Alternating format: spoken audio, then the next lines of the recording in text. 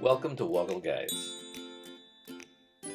In this guide, I'll show you how to add an email signature to your emails on the Gmail mobile app. Let's get straight into it. I'm logged into the Gmail app on my phone and I'm looking at my inbox. To add an email signature to my emails on the Gmail app, I need to go into the settings section of the app. To do that, I'll tap on the three lines or hamburger icon in the top left of the app. The settings link can be found at the very bottom of the menu that opens. Let's scroll down to that and tap on it once to open it. Two settings options are shown on the page that opens. The one we're interested in is the Google account settings, so I'll tap on the email address shown.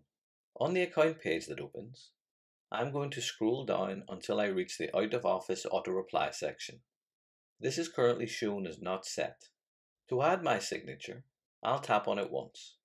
A new page opens, and I'm then asked to enter the signature I want to show on every email I'll send. I'll quickly add that, and to confirm that I'm happy with it, I'll tap once on the OK button. And if I now quickly return to my inbox and tap on the Compose button to write a new email, you'll see that my new email signature is now automatically added to the email. If you found this Woggle Guide useful or learned something new, please like or subscribe for free so that other people can find this guide more easily. Thanks for watching, and do look after yourself until next time.